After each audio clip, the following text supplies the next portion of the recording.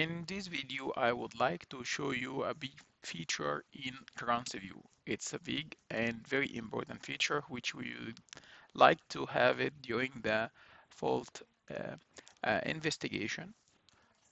As you know, TransView is a disturbance recorder viewer, which to help us to check all the input, output, current and voltage inside the relay which is configured. I will start with example which I exported from one of the relay, and I rename it relay sim test because it's injected by our software relay sim test.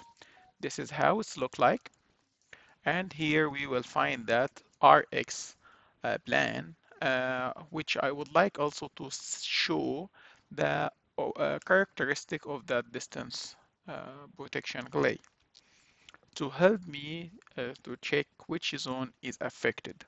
To do that, it's very simple and very easy. How to do it? First of all, I would like to have the disturbance recorder files cfg.hdr. Only I need to have the real file from the relay. I will start with the Siemens. As you know, Siemens can export the Cybertech 4 for sure, can export RAIO directly. And what we have to do here, I will put the same file of the RAIO in the same folder, but with the name of the contract file. The name was relay sim test. For sure, the different name based on your application, which has different name of the contract file. Let's do it again. I will open again the same contract and let's see what will happen. As you see now, we will have the characteristic of the distance protection. Here we have the quad characteristic as per the relay setting. I can make zoom and make more deep investigation, and also I can use the cursors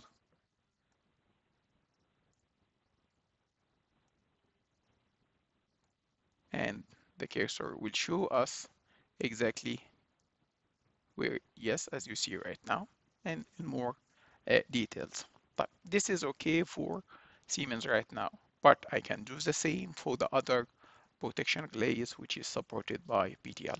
Let's do it together for APP. For APP, it's very easy. We have here a PTL file which is already imported by the final setting.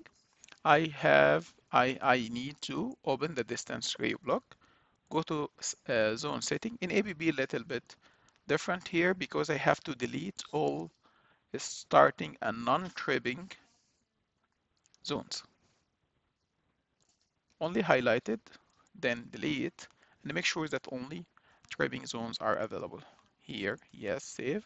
Then I will export this again, and I will put it on the same folder, and I will give the right name, but don't forget here to change the format to RAIO instead of XRAIO. I will replace this, and let's see now what will happen.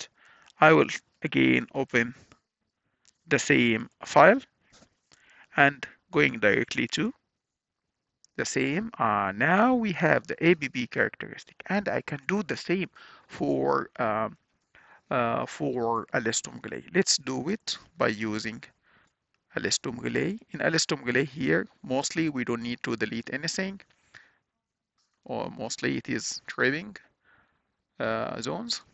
Now I will export it, and don't forget to make it RAIO. Same folder and same name. And now I will open it again, and let's see, it should have a Moho characteristic. Yes, instead of quadrature, because Moho was activated in my com relay, but for sure if it was quadrature, it will appear as a quadrature. I hope you uh, check this feature and use it, which is very, very important for most of the protection engineer uh, to do deep investigation in the disturbance records. Thank you very much.